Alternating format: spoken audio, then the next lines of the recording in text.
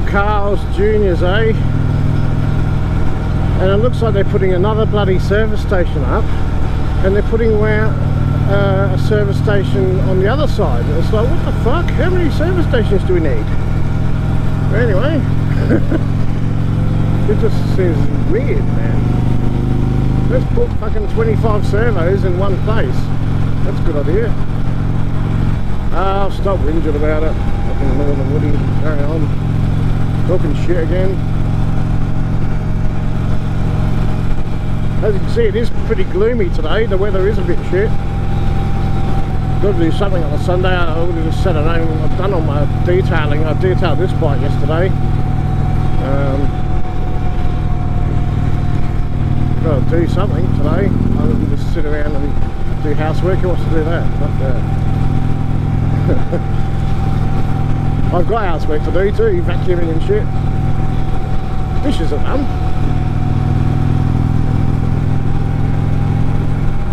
I've got so much work to do on the house. The backyard pool area, all the pavers need to be ripped up and redone, because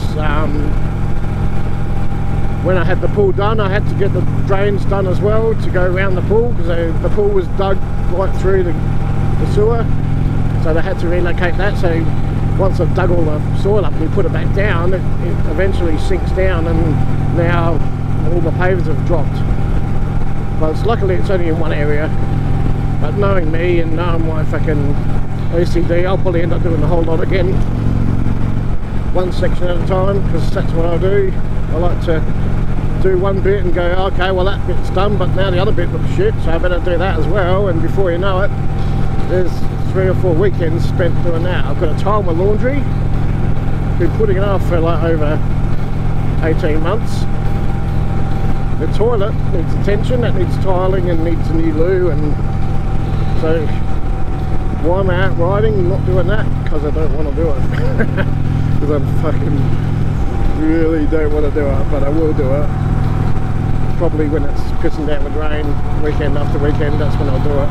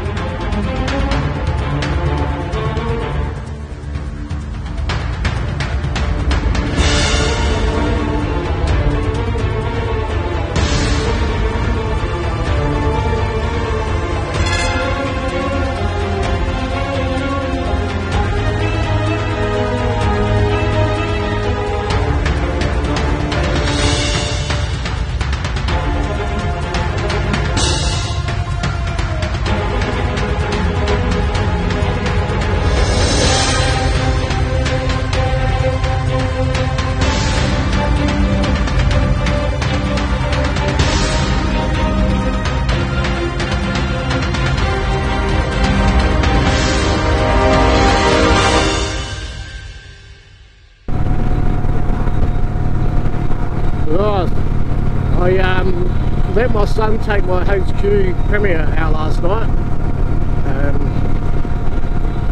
and I think he's in love with it. I don't think the smile will come off his face for weeks to come, and it's good, because he's had a bit of a rough year last year. He hurt his foot at work, and basically found out the other week that he actually had broken and ripped some bone off the ligaments. The stupid dicks didn't fucking believe him when he said the pain was just unbearable. So he's gone through all this time saying, oh, it should heal up itself, and it hasn't been. It's been for this, it's been for that, and finally gets told, oh yeah, there was something wrong, sorry, but we can't operate now because it's already started healing. It's like, yeah, isn't that such a familiar story though? Thank you for doing 55 in a 60 zone. Fuckins. Usually get told off by the sign. Slow down!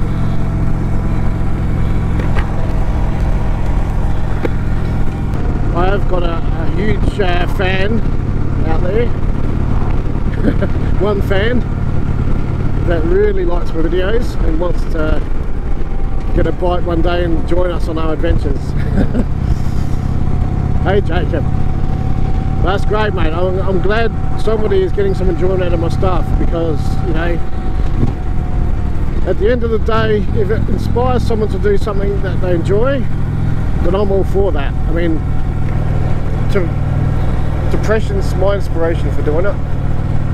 I haven't been diagnosed with depression, but I reckon I have been in depressive states before, and you feel yourself getting, you can feel the walls coming in. I think that's what it is. Feel like you just can't be bothered doing anything. You know, your mood changes. You don't eat. You don't look after yourself. You can't sleep. I am fortunate enough to have a sort of character personality where I can sort of bring myself out of it using different things, and the only things I enjoy was riding my motorbike, and I just stumbled across a video of somebody doing vlogs, and I thought, oh, there's an idea. Whether it ends up being something I do or not, maybe I should just do that. And me being the introvert I am, I'm not the sort of person to go out and talk and put myself out there. I've always been a hider in the background sort of person, and obviously I've learnt to adapt to certain situations that require you to be sort of a spokesperson, if you like. Mainly my job, I repair appliances, so you're always in people's houses, you're always talking to new people every day, and you kind of got to get over that shyness and that fear, social anxiety that I do have. And so, you know, I am sort of a little bit worried about what people might think of my videos. I know I say I don't give a shit, but I do. It's just part of the depression, I think. It's like I said, I haven't seen a doctor about it because I don't want to go down that road. I want to do it myself, and so far I'm keeping my head above water. And doing these vlogs, it's not only keeping my head above water, but it's giving me something to really enjoy and look forward to doing. So to me, that's better than any antidepressant you could ever fucking get from a doctor. You just got to find some way of trying to do something you enjoy, and fucking don't let no one stop you. And the beauty of this hobby that I've got is the fact that I don't need other people in it to enjoy it. And I've done quite a few vlogs by myself. It's good, but people are always busy. I can't always get friends to come out with you. So I'm not needy. I don't need that. If someone says, "Oh, we'll go for a ride on the weekend," yeah, cool, I'll come. Sure. Just expect me to bring my cameras, though. You might be getting sick of that, but at the moment I've only got like 38 people watching my videos, so you know, it doesn't really matter. I'm just going to do it because I enjoy doing it. And if you're the kind of person that's suffering from depression, then throw us a like. I don't care if you subscribe, you don't have to. I'm not really fussed, but maybe you'll get something out of it. Maybe you'll enjoy watching it. Maybe it'll inspire you to do something that you like doing, and videotape it. You know, it's scary putting yourself out there. You're putting yourself out there for the whole world to see if they're interested. Especially motorcycle videos. People like motorcycle videos. I'm hoping I get a few more people interested. I get a lot more people doing vlogs, and you know, it's about keeping it your own, keeping it unique to yourself. Some people might go, "You do that same stuff all the time." Feel a bit sheepish. Yeah, I do the same stuff all the time because I enjoy it.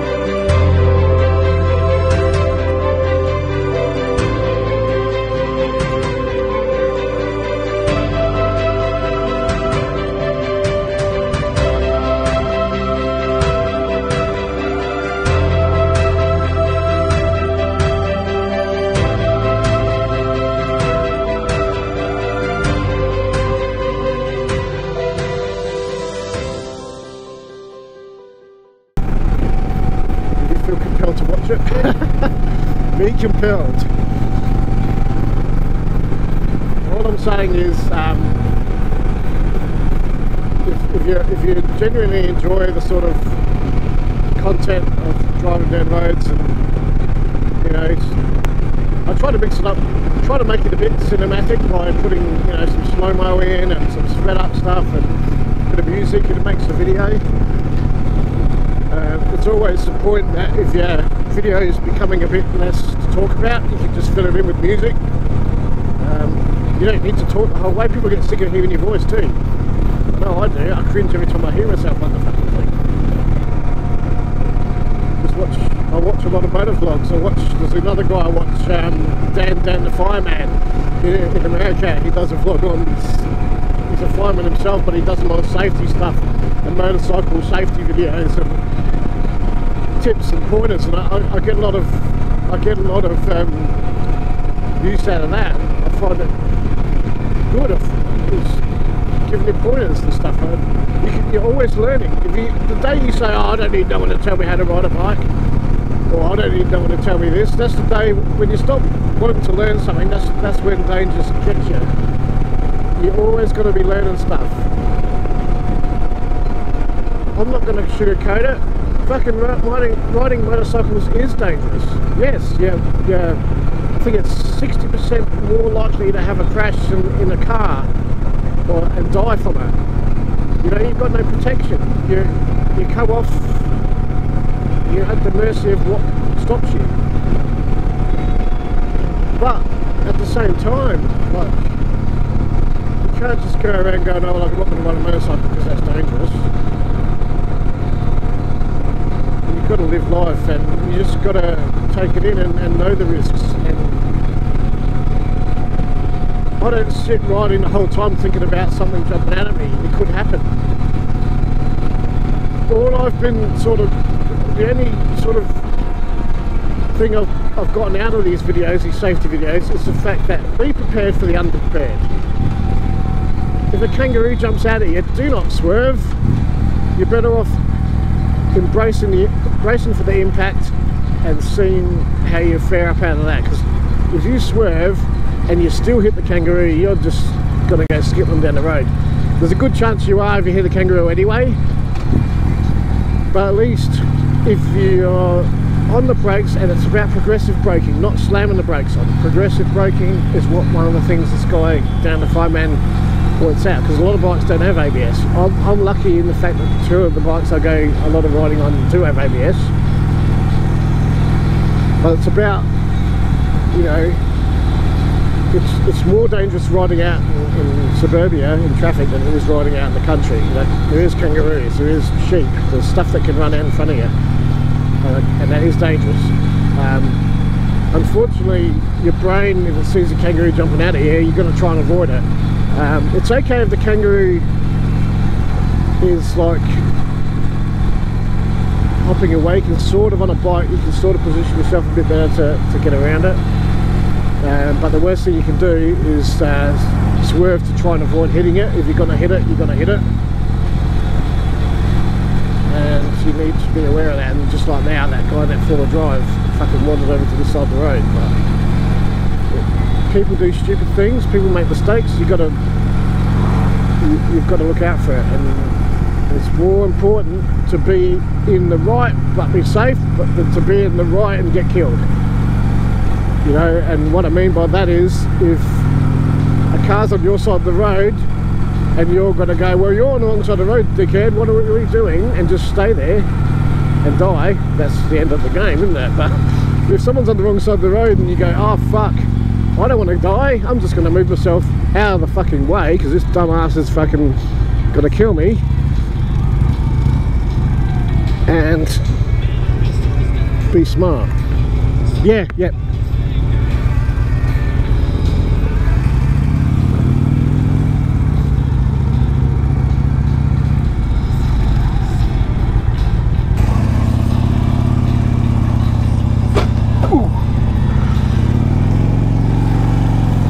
Left after bike behind. No, I'm joking.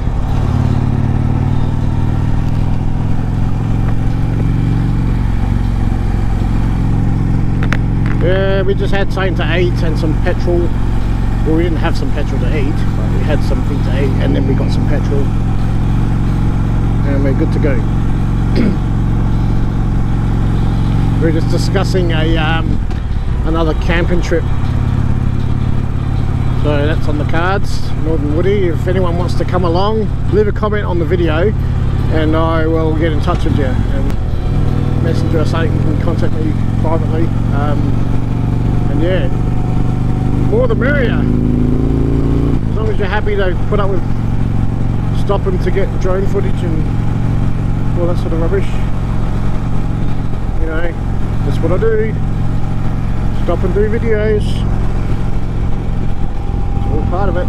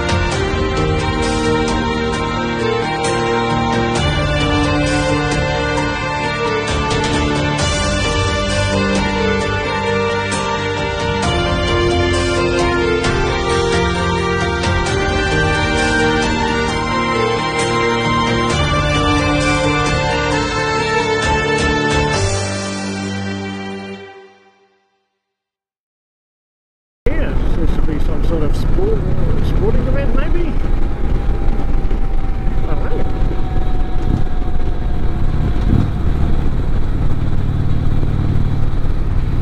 No deer with no eyes, so no eyes. What's go-karting or something? Cool. Yeah. You never know.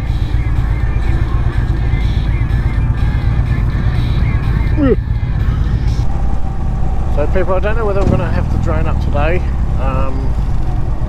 Yeah, I don't know. I wasn't even going to sure this is going to end up being a vlog, because I didn't really know what we were doing or stuff like that.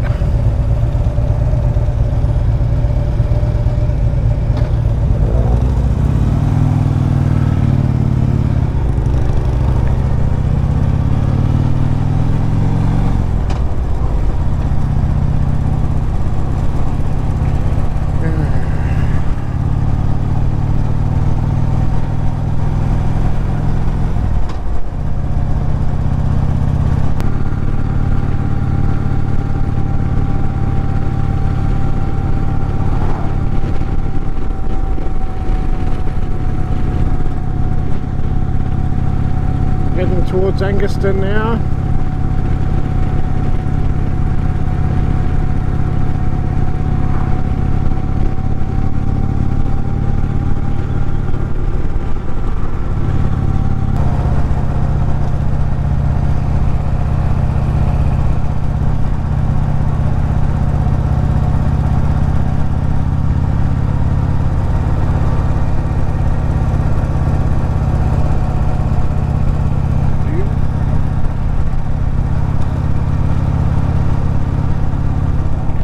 a nice little falcon in there, yellow one. The dad had one, an XL. Oh, I think his was an XM for me. That was our family car for a long time. We went to Melbourne in it. And then Mark, a few other places.